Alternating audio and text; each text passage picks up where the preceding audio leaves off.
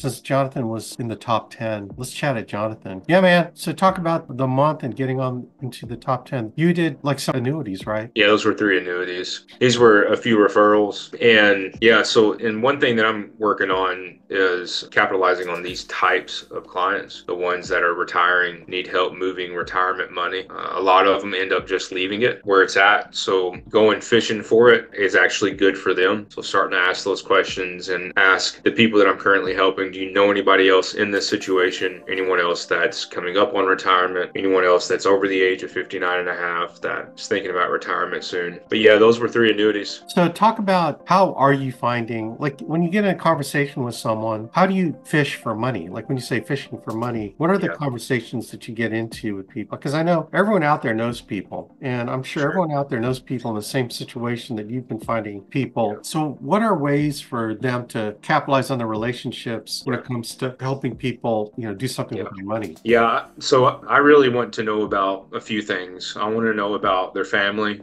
I want to know what they did for a living. How many times did they change careers? Did they ever own any businesses? It tends to be people that own businesses have a little bit more money sitting there in retirement. They tend to have some of the higher nest eggs. So those are some good indicators that there's money somewhere. Did their family own any businesses? And that's just through conversation, right? So tell me about yourself, tell me about your family, and you go into it that way. But so those are a few things that I want to know. And then aware of their age. I know what type of events happen at certain ages. I kind of relate it to my family. My grandparents are at the age of retirement, 66 to 72, all the way to 77, and they're still living. So I've seen some of their life events happen. So I go looking for that with people. So people care about their friends and they care about their family, and people love solving problems for other people and helping each other. Like it's easier for me to ask someone for help than it is an appointment. And typically I'll get an appointment by asking for the help. I'll say that, hey, can you help me with something? And they'll say, sure. Do you know anyone else that's in this same situation as you that maybe was paying in too much fees like we found with you, or was over risked and they didn't know they were? Do you know anybody that would benefit from the income that you just started benefiting from? And you can see them light up, and that's when they want to help. So typically that's how the referrals will come. And what most people will do for me is reach out to them for me and edify me a bit, and then give me their contact info, and then give me the green light to call. That's typically a layup on an appointment, because you're just calling and saying, hey, so and so told you about me, told you I'd call, and here I am. So, but I'm really intentional about that conversation, because for one, I want to know, because I want to help, and I can't help if I don't know. So I have to ask enough questions to know, right, to get those answers. So hope that helps. Yeah, that's really good. So when you do meet with them, what does that complexion of an appointment look like, sound like? You're just Yeah. meeting them as a referral. What kinds of things I mean, it sounds like you could do the same thing with them, find out about them, their family, their situation. They know that you help them out, help their friend out financially. How do you start looking at ways that you can help them? Yeah, it's good. Depends on what type of help they do need, of course. So if they have some retirement money and they're just wanting to set it somewhere, then there's ways that we can do that. We can help them with that. If they need liquidity, we have IULs for that if they're healthy. If they want to be in the market, of course, we can help them with those things as well for liquidity, for ease of access to their money. So I look for need, like, hey, where's the need at? And then it's typically a longer appointment. I will say that, because these are long conversations, especially if you get some talkers that want to talk about their families and their needs. And then I don't typically show them anything on that first time appointment. It is a bond and rapport and a relationship building, because if they're going to give me 250, 500, 850, over $1 million, I really need them to trust me, and I really need them to know me. So they're interviewing me just as much as I am them, right? It's a mutual agreement on the relationship, on the business together. So I will typically build the relationship, find the need on the first appointment, and then I'll tell them, listen, I need to go to work for you, and that's going to take me more than an evening. I've solved problems like this before, but I'm better if I have a little bit of time to look at it. Can I come back Thursday at 10 o'clock and maybe show you some things? Absolutely. And that's just for me to go back and make sure suitability, I'm putting them in something that's suitable for them, and to make sure I'm putting them in the best product for their need. And then that Thursday appointment is, hey, here's what we have, and it's typically, let's get it done. That's cool. I think that, Hope and that look, answered that. yeah, everyone has an opportunity to start a conversation with someone. If you don't have the expertise, we have the experts. Yeah. Jonathan's helped so many agents with product choice and for their clients. And so we do have kind of in-house help to help you with what to do for someone. You identify the opportunity, we will help you take care of them with the best product for them, right? So again, I get agents that tell me how great Jonathan is at helping them. In fact, we had a little leadership meeting, just a small group of some of the legacy managers. We're going to be teaching, in fact, I'm supposed to be in charge of it, getting our top financial people, like meaning Jonathan, actually, you're on the list of people that know how to identify opportunities. And we're going to teach you how to find opportunities, particularly when you're looking at someone's asset picture. It's the biggest gap right now. We had this fantastic meeting on the cruise ship for the estate planning. I sent that out, I think, on Slack, right? You guys got that? Yes. I thought it was going to be an hour. It was almost 2 hours, like an hour and 45 minutes. But there's some really cool stories that'll just blow you away. And so what we've decided to do is create a little more educational opportunity for you guys when you look at an asset sheet and, to figure out ways and strategies of what to do, some very important ways to help people. And like Jonathan Mecht and IUL, and, when people hear that, it's like, why? You're not supposed to do that. Well, you are if it's going to be the best thing for the client. Like everyone has so that's one of the reasons why they want me to do this, because I got these strategies like split dollar strategies for business owners. Obviously, most of my tax strategies using life insurance are for business owners, but will still benefit people that have had high income. And so Johnson's going to be on there. Adam Burge on Adam Katz's team. This guy's been pretty incredible with what he's doing on estate planning. And of course, Bell Krause. So we're going to have Bell Krause on there. So we're going to have people teaching very specific how-tos and what to look for type things, and then solutions, strategies that can help these clients out that will not only help them out in a big way, but will be huge in commissions. Like we're talking huge. Like some of these commissions are more than some of you make in a year on one sale, on one strategy. And so we'll be teaching that on a very comprehensive way. And like, how much was that? I forgot, Jonathan, on that Mac IUL. How much did that guy put in? Over 100,000? He put in 105,000.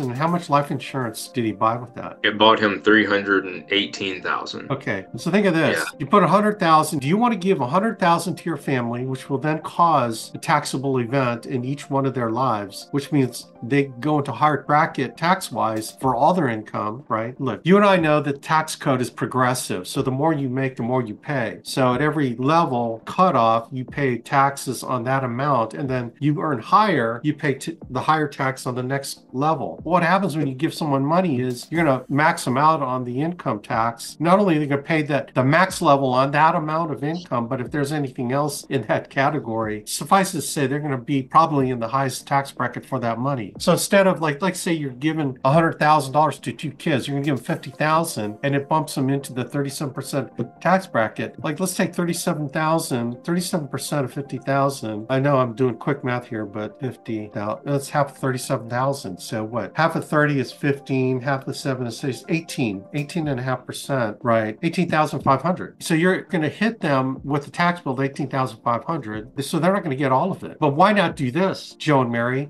How about if I show you, how would you like to give each one of your two children 150,000 tax-free? So you tell me, which choice would you like to give your kids? 31,500 after taxes or 150,000 tax-free? Which do you think your kids would appreciate from you? And then you shut up. That's a real question. It's not a sarcastic question. It's a real question. Which would you like to do for your children? And then shut up, right? Everyone says, Mac, you can't do a Mac, it's like the devil. It is not. It depends on what they're looking for. And so when I mentioned it to the leaders, they were kind of like shocked. I'm going, dudes, you've been in this thing as long as I have. You don't know that you can do this? It's nothing more than a single premium whole life. So we do have single premium whole life where someone can dump in 30,000, depending on age, 30,000, and then in a whole life product, and they will get 60,000. And that sometimes it's not double. If they're younger, it could up to double. But they might get 50,000 in a whole life. It's single premium whole life is nothing more because the single premium whole life is a mech. But no one says anything about single premium whole life. So anyway, hey, Alex, go ahead. I had some guys at my brokerage firm that they wrote two different types of liquid accounts, and they were either putting people in mutual funds, which were high fees. They averaged 3.25 a year in just sales charges and upfront 6%. So people had to pay a 6% upfront charge plus that, right? Wow. Or if you found a client that wanted liquidity but didn't want the market risk, you made an IUL because it gave them the same thing with less cost. I didn't have to charge them. The cost on most people, especially the healthy ones, the cost of the insurance was less than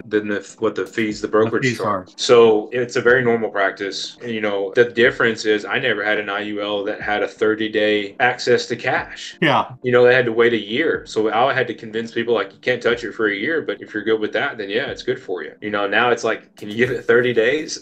It's just I know. And so. to have access to a large amount, if you do the enhanced cash value rider, if they wanted to, like was it your client also that wanted to do, well, it was not a MEC IUL, but they wanted to put in a lot every year so they could have, no, it was John Famiano's client. I can't remember. There was one of our clients that had someone that wanted to put like 50 grand a year into there so they could borrow the money out. Oh, it was Pablo Troncosa's client. So they wanted to put in, I think it was more like 100,000 a year in an IUL so they could borrow the money out of it to fund real estate. That's what it was. So every year they put 100 grand in it and then they borrowed it out to fund real estate. And so when you're looking at some of these loan rates from IULs, which typically are 3% or some small rate compared to rates now, they basically are being their own bank. They're borrowing it out and they invested in a business or something that will turn greater than 3%. Like, man, you go to any kind of investment opportunity, you're going to be able to do that arbitrage. It's just the difference in interest rate. And the cool thing about it is the money inside the IUL continues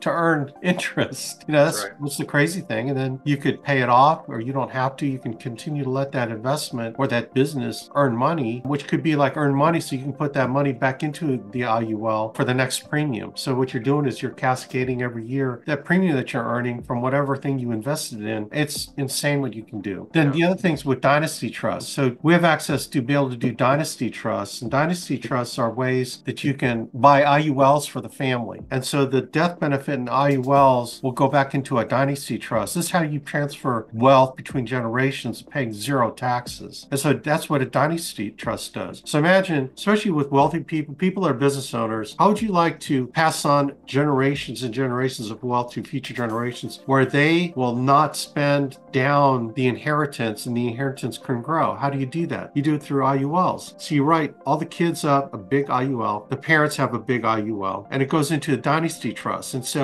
all this millions goes into the dynasty trust. The other cool thing about a dynasty trust is that it avoids estate taxes. So you can pass on wealth avoiding estate taxes, which I think are almost 50%, 55% above right now, 11.7 million. But in 2026, it goes down to 5 million. So anything above 5 million is going to be taxed at almost a 55% rate. So that's what's crazy. But you write a whole family's worth of IULs. And so when the parents die, the dynasty trust gets the money and then the kids can benefit from it. You have a trustee who's give the money out to the children. And then when the children die, the IUL, the dynasty trust receives the money death benefit to pay out to the grandchildren, right? And the grandchildren, you're immediately writing up IULs on them. And so the other thing about having a dynasty trust is that the IULs in there, you can borrow the money out to invest in things. It's insane. It's insanity what rich people do, but you don't have to be rich to do this. We're working with a business owner right now that we're talking about this concept to him. He's down with it. He's got like 4 kids and he wants to be able to give his money to his children tax-free, but he doesn't want them spending down the inheritance. You know that the average inheritance is spent within 18 months of someone receiving it. Do you guys know that? 18 months is how long it lasts. You start talking to someone who's,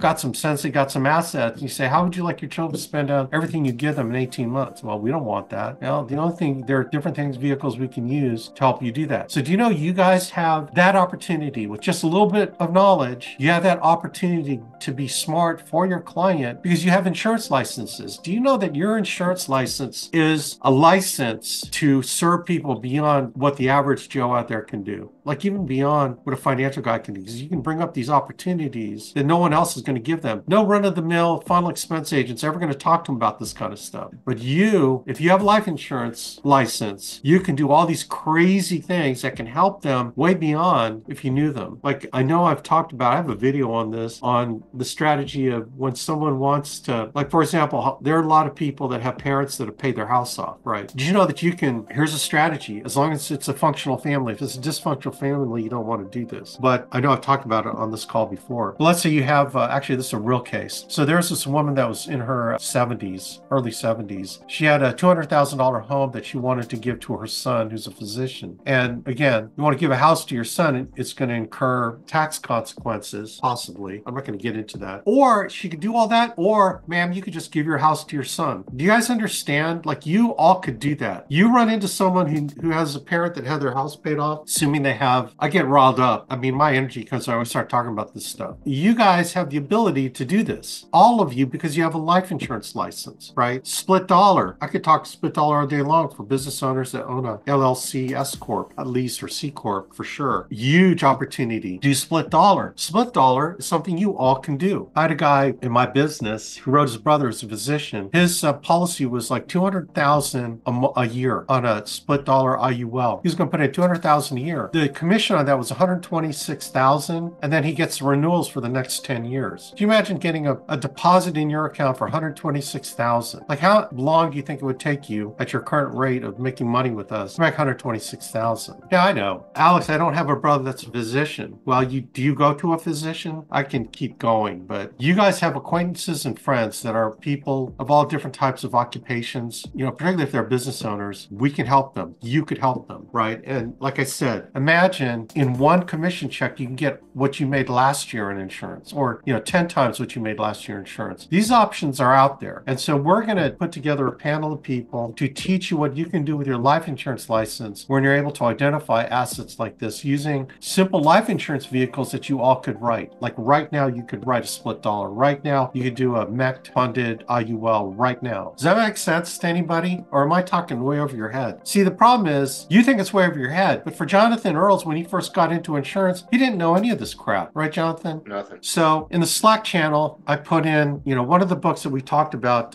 in our leadership meeting, The New Retirement Savings Time Bomb by Ed Slott. And this is like a foundational book for financial literacy. There's like 4 books. I'm going to give you this one in the Slack channel, The New Retirement Savings Time Bomb by Ed Slott. Like, if you're serious about wanting to be a professional in the business, look, I don't care if you want to grind out final expense sales the rest of your career here. I don't care. I'd love for you to do it if that's what you want to do. But if you want to start making what you make in a year on one sale, then you need to get smart, and you can get smart. You're licensed to do it. It's like you have a driver's license. You can drive a Ferrari, or you can drive whatever you're driving now. Just having access and knowing how to, shift the car into gear. But you all have that license to do it. Now it's just educating yourself. So I'm really wanting you guys to get smart on this stuff, because right now, I know all of you know someone that you can do some of these really cool strategies with that no one has ever talked to them about. I promise you, no one has ever told them about the thing about if their parents own a home. I promise you, no one's ever told them about that. But those instances are out there. And in fact, there's an agent in Florida who has the record for writing insurance as a personal producer in the history of insurance. We're talking the last 100 years or so. This guy's written the most insurance of anyone. Most. Like, the number's astronomical. And he's in Florida. And people come to him because he advertises this. Actually, it's this strategy I'm telling you about with the parents owning the home. This is one of his strategies, but that's the majority strategy that he uses. And he sets people up with these IULs. And he's written in historically the most insurance of any personal producer. So again, the difference is knowledge. Here's the thing about book reading. Oh man, I'm running out of gas here, but let me tell you this. Do you know that if you don't read books, it's no different than if you're illiterate? You can't read books. Can you imagine if you couldn't read, but you don't read? So if you don't read books, like we have the 8 Steps to Success book that I've offered, I've only had, I think, 10, 15 people, and I've already sent them out. So all of y'all that ordered it, like Tessa, I think you probably should have gotten it by now. And I added a bonus book, okay? So I've had people tell me they appreciate the bonus book too. The bonus book is along these lines. It's a financial literacy book. I think it's related to retirement and annuities. If you haven't ordered that yet, for free, it's just shipping, $7. I think that the books I sent out, one's $25, the other one was like maybe 10 or 15. Oh yeah, Adrian got it. So you probably had worth $35 of books. It's going to make you millions for $7. I mean, come on. I'm really surprised how many people have not taken advantage of it. It saddens me. I was coaching an agent today. I go, hey, did you order the book? He goes, I have not. Are you on my email blast? Yes, I am. He finally saw it, and I go, okay, well, how many times has someone offered you knowledge for free? So again, I go back to not reading books is just like being illiterate. Thank God you were blessed with the ability to read. Now it's time to use that ability to read to get smart, so you can use your life insurance license instead of writing final expense the rest of your career. You can get smart. Nothing against final expense. I want you to keep writing because that's will keep the money coming in. I don't think you're going to get from any other agency. I'm pointing my finger. I hate doing that. I'm not going to point my finger. Sorry. I am not in any other agency going to get this kind of knowledge anywhere else except here. You go to FFL, you go to Equus, you go to Family People Helping People, all the people that say they compete with us. I promise you, number one, they don't have estate planning. Number two, no one's going to teach you how to convert an asset sheet into helping a client so that you can get paid gobs and gobs of money. No one. I mean, if you quit, you're never going to get this strategies from anyone else. I promise you. Well, Alex, you obviously got it. Yeah, because I am associated with individuals who are smart in these things in other businesses that I'm involved in that have turned me on to people. See, it's the one thing that you're going to learn about specific wealth advice is that it's not like advertised on the internet. The top 10 ways of converting assets into commission. It's not going to be out there. I promise you. You got to go to specific people with specific knowledge and expertise. In fact, the specific people are the people that do the thing all the time. So the guy I'm telling you that wrote the most in the history of insurance, this is the thing that this guy does all the freaking time. You know, then I'm going to another person who does split dollar all the time. We're getting together, hopefully, with I'm not going to say because I don't want this to get out for sure. I'll just tell you there are other opportunities out there that will get you smart on, but you're not going to get that anywhere else. No one's going to talk to you of this kind of crazy stuff that will help you. I promise you that, right? Very niche, very, very niche, but very effective. What's great about doing something niche and effective is that people will tell their friends because they've never heard it from anyone else except for you. And you don't have to be the expert. You just have to know a guy. Hey, I know a guy that can help you out with this. How about if I hook you guys up? We'll be happy to help. You got the license, man. You have the ability to read. Now let's just, come on, man. Let's get going. Let's get this thing started, man. Let's get moving. People are doing it. Don't be left behind, all right? All right, that's about it, man. Thanks, everybody. Thanks, Jonathan. Appreciate you stepping it up, and awesome. Okay, gang, I got to get off, and I appreciate y'all. I mean, I want nothing more than to see you succeed. I really, really want to see you guys make it, and I don't want anyone to ever feel like, you know, you're wondering if this is going to work for you. This will work for you if you can hang in there long enough and let it work for you, but a lot of this is experiential. Like, you know, look, I didn't learn all this stuff when I first got in, you know, but I learned it after I got in because I was motivated on how I could help the agent out there make more money with what you're doing with identifying opportunities. And, you know, thank God for guys like Jonathan coming into our business that has really, you know, opened people's minds as to the different things you can do with our product line. You know, Jonathan has said on this call, when he got out of what he was doing before with the captive agency and he got with the Alliance, a whole world of product options opened up to him, a whole world that was not available to him before. He comes in the Alliance and he's like a kid in a candy store. Wow, I could do this, I could do this, I could do this for clients. And he's just been going crazy. That's why he got on the cruise, because he saw plenty of opportunities. Now, the next stage is how do we get you smart on identifying opportunities to take advantage of. All these people out there don't know what to do with their money. And trust me, there's a lot of people out there. They may even have a guy. Problem is that guy's like kept them in their assets under management so they can keep earning their percentage off them, whether they make money or lose money. And they probably ought not to be in that. All their money should not be in that big bucket. So you guys are saving people from financial disaster is what you're doing. So if you got a hero complex like I have, and you want to be out there and save people, you're in a great business to do it. We've got the knowledge and experience to help you do it. You got the products available to do it, and you got a license to do it. Now you got to use that ability to read and put stuff in your head by reading the right books. So I hope I encourage you to get that book and start getting your way to, you know, being financially literate and being able to offer people opportunity to take advantage of these great things. All right. So thanks, everybody. I got to get off here. So God bless you all. Take care. See ya.